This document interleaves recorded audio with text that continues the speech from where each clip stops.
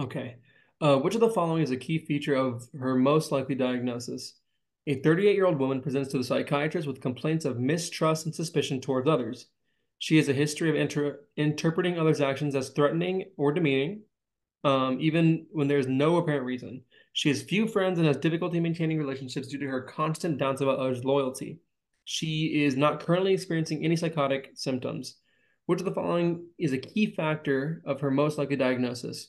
Delusions of persecution, maybe emotional detachment, excessive worry, fear of negative evaluation, or pervasive distrust. Oh, I'd probably go with pervasive distrust and suspicion. I mean, right? I think. Good, right?